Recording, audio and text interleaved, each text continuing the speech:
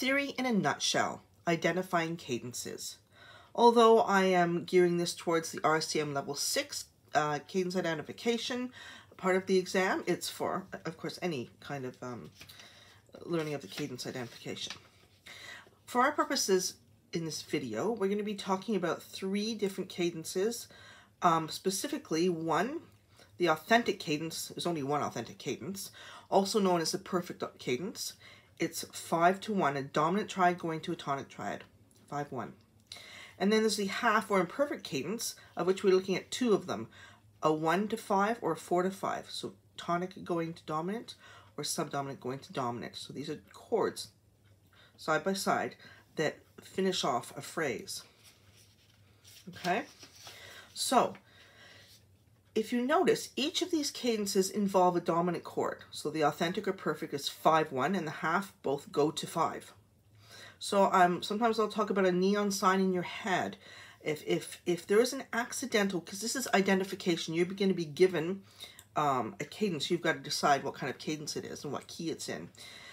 If there is an accidental, because there is always a dominant triad in here, you will know it's a minor key because we're using harmonic minor, and because the dominant triad in a minor key always has the raised leading note. Okay, so this is very helpful in identification of these cadences. Neon sign in your head, remember, if there's an accidental, it's going to be a minor key. It makes it easier. Okay, so hopefully in your mind you're going, well, 2 flats, that's G minor. Now, let's take a look at from the very beginning. First you look at it and you say, okay, what key is this? Well, first of all, I know that there's no accidental here. There's nothing raised, so I know it's going to be the major. It's C major. Okay, so C major. But if I wasn't sure about that, and I don't know, I could think, well, it could be C major or A minor. That would be the relative minor. But it is indeed C major because it cannot be in a minor. There's nothing raised. Then we have to add the functional chord symbols. Okay?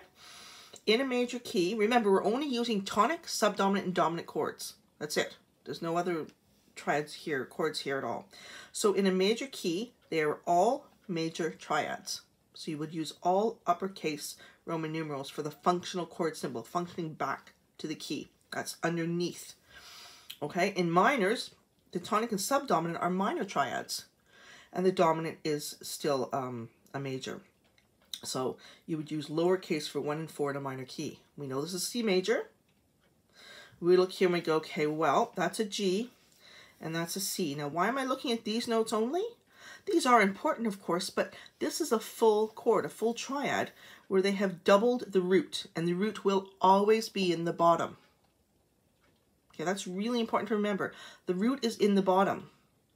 Sometimes I have students looking up here, well, there's a G here and a G here. They get all, confused about what they're seeing up here.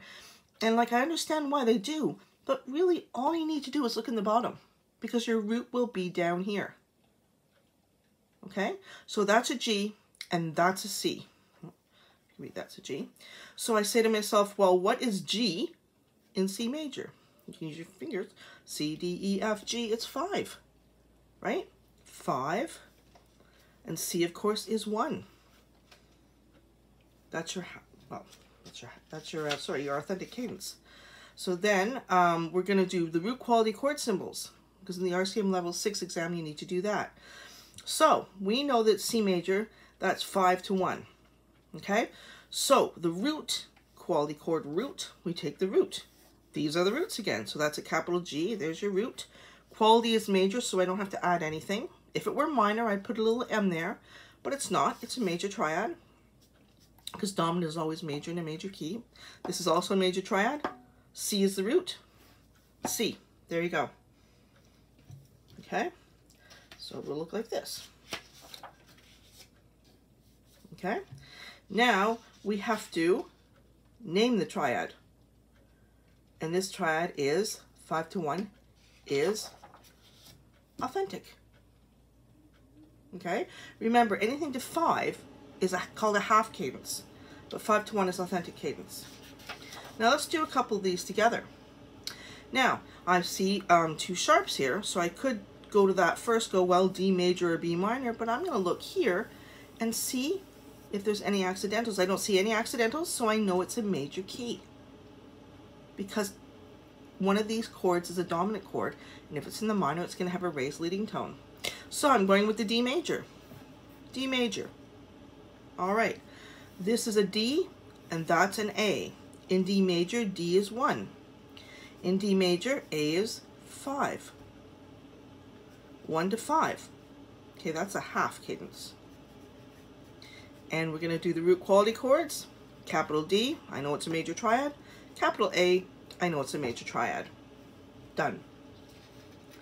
Let's take a look at another one. Here we go. That's a little bit lower there. Okay, now I see this neon sign. It's going, whoa, there's an accidental there. This must be a minor key. This cadence is in a minor key. 2 flats. Hopefully you're saying, yep, that's G minor. You might notice this is the same one I used earlier to talk about that neon sign, the same cadence. This is a D, and that's a G. Okay. Now another problem I find that students have once in a while, if they're a melody instrument like flute or violin, they'll sometimes make the mistake of thinking that is a B. Like, forget that you're in bass clef. Remember, these are in bass clef, right? If you're a melody instrument, remember these guys are in bass clef. So D and a G. Okay, D, G, A, B, C, D is the dominant. We know it's still a major triad. That tells us. G though, G, B flat, D, this is 1, and we know in a minor key, that is a minor triad. When we go to do the root quality chords, we have D, it's D major, but this one, capital G, we have to put an M there because it's a minor triad. Okay, now this is called authentic. Okay, now our last one, there's a little bit of a neon sign here too. Look how they're only 1 note apart. Keep that in your mind for a sec. Any accidentals? Nope. So this is an E major, 4 sharps E major. This is an A, and that's a B. 1 note apart. There's a second apart here.